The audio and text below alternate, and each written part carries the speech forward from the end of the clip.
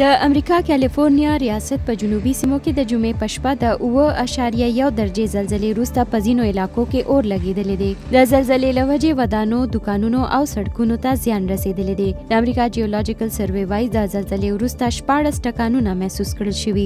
د کالیفورنیا ریاست ګورنر دفتر کې د بیړنیو خدماتو څانګې مشر مارک ګیلرډوچي خبریالانو ته وویل د زلزلې له وجې ګڼ شمېر کسان ژوبل شوي دي، خو کره شمېره راسره نشته. له زلزلې ځپلو سیمونه تر اوسه د مړینې رپورټونه نه دي ورکړل شوي.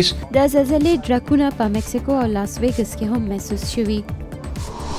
د شمالي کوریا سرکاري میډیا د خالي په ورځ ویلي چې د استرالیا زده کوونکی الیکس سیګلی د جاسوسۍ په تور نیول شوی او له هیواده ویستل شوی. د شمالي کوریا سرکاري خبري اژانس KCNA ویلي له پلټنو معلومه شوې چې الیکس جاسوسي کول او په دې لړ کې تصویري ثبوتونه بهر ملکي رسنیو ته ورکړل شوي دي.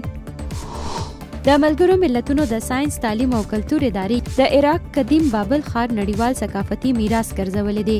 عراق ته د ښار لپاره ډیر کمپین کړی و چې ویل کېږي 4000 کاله لرغونی دی. دا له پلازمینې بغداد په جنوب کې 55 کیلومتره لرې دی.